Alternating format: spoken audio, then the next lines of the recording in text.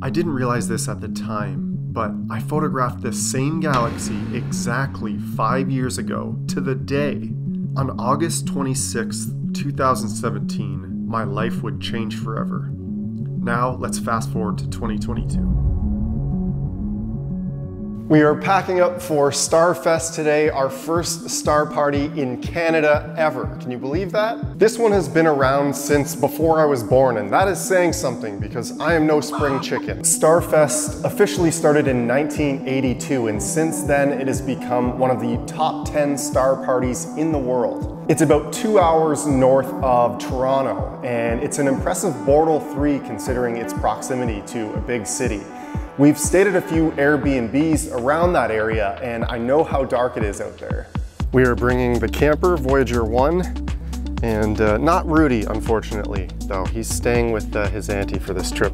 But Ashley's coming, of course, because she's a die-hard astrophotographer now, and I'm not going to help her whatsoever with anything gear-related this entire trip.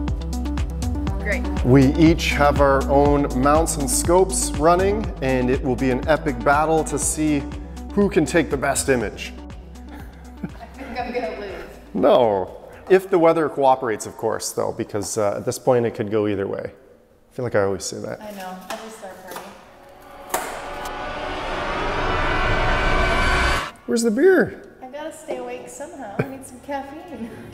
One of the first questions an astrophotographer will get when they go to a star party is, what target are you shooting tonight? And by now there should be no surprises in terms of the decision-making process of what to shoot at a dark sky site. No narrowband filters, no bright hydrogen regions, something broadband and possibly faint to really take advantage of those dark skies. We're leaving in about 15 minutes. I just need to make sure we have everything we absolutely need to photograph some deep sky objects this weekend.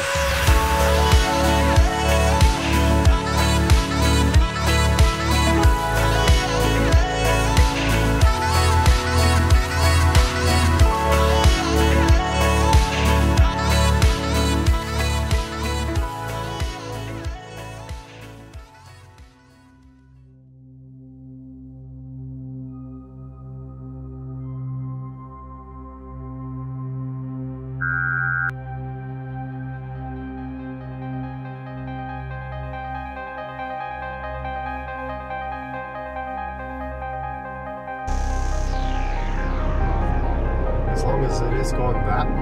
It is. My But God. it's black.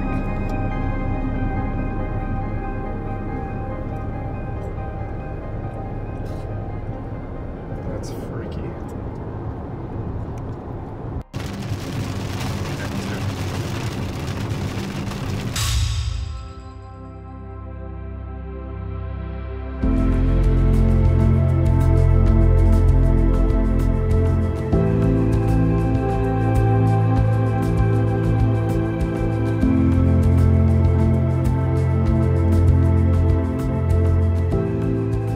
So I've been thinking a lot about the deep sky target I'm going to shoot while I'm out here at Starfest, and I'm about 85% sold on the idea of shooting the Andromeda Galaxy. I know, cue the eye roll for the 23rd time. But this time I'm gonna shoot a mosaic. Yep, the M word. Okay, it's only 2 panels, but still, it's gonna be my most epic, detailed portrait of the Andromeda Galaxy yet. Playing cards? I want to look for the Joker. You're sitting next to him.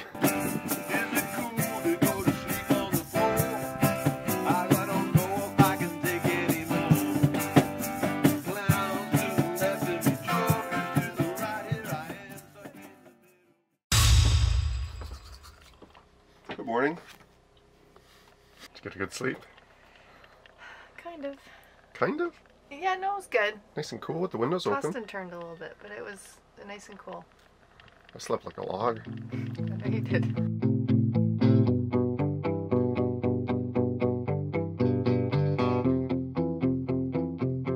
So it was a rainy, early first night here at Starfest, but we did get a chance to catch up with some old friends and even meet a few new ones. The weather on the way here was really dicey. We drove through a tornado warning, and I don't know if I've ever seen clouds looking quite so vicious. But it looks like now the weather is taking a turn for the better, and we've got a clear night on deck for tonight.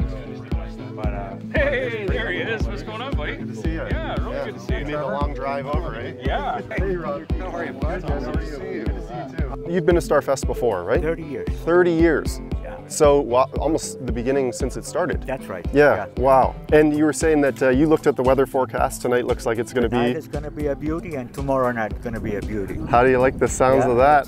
That's good to me. Yeah, and are you setting up a telescope tonight? I'm set up. You know there's a trailer in the middle of the field there, all by itself? Yes. That's mine. Okay. That's my observatory. Sure. And he's mentioned he's a subscriber, and he's telling me I need to slow down a little bit in the tutorials, moving the mouse around too fast, which I've heard many times before. Yeah. But I appreciate the your input there. My pleasure. And that's with all due respect, okay? Yes. Because I have a lot of respect for this guy.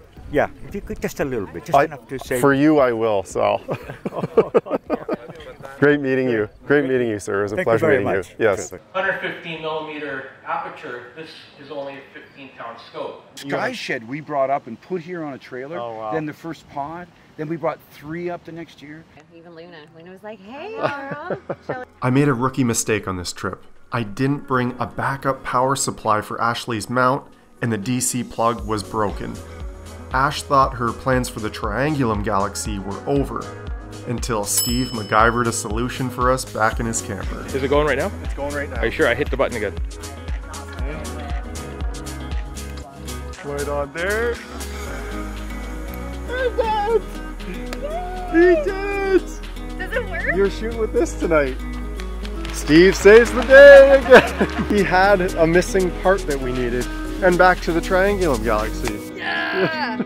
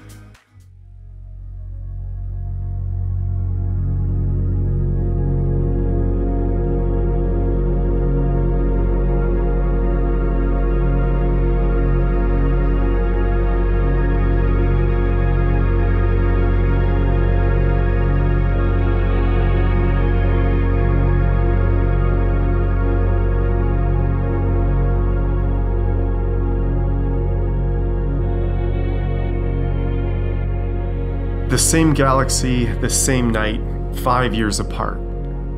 A lot has changed since then, and to be completely honest with you, it feels like it all changed after that night.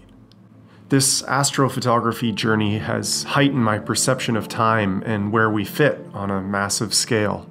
How could it not, as we look millions of light years into the past? 5 years feels like an eternity, and a brief moment at the same time. So, Andromeda basically looks as it did 5 years ago, but I know that it has changed, and I'm okay with that.